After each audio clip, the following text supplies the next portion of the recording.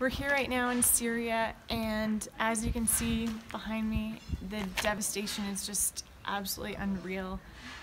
It's overwhelming, and I don't think there are words to describe what it's like walking around here, but for us, this isn't the end of the story.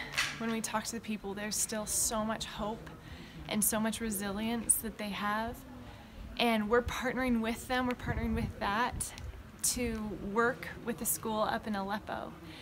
And these kids in this area, they have so many dreams that are still alive, and they're still hoping for so much. So we're coming alongside them, and it's a school that has been around for quite a while but has suffered a great deal because of the war.